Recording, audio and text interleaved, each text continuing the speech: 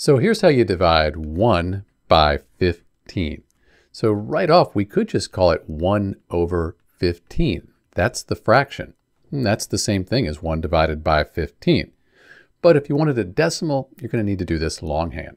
So we could take 1 and see how many times 15 goes into 1. It doesn't go into 1, so if we call this 0 and put a decimal point here, we could call that 10. But it still doesn't go into 10. So we're going to put another 0 here and call it 100. Now, if we took 6 times 15, that's 90. And we subtracted, we'd get 10.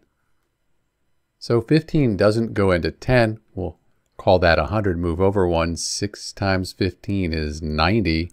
We subtract, we get 10. Call it 100, move over 1. 6 times 15 is 90.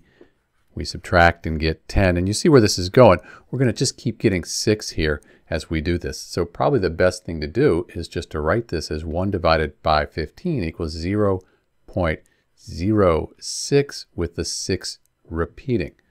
That's more accurate than just writing 6 out for quite a while. Also a lot easier. So when you divide 1 by 15, you could say it's the fraction 1/15th, or the decimal 0.06. That bar shows that the 6 is repeating. This is Dr. B. Thanks for watching.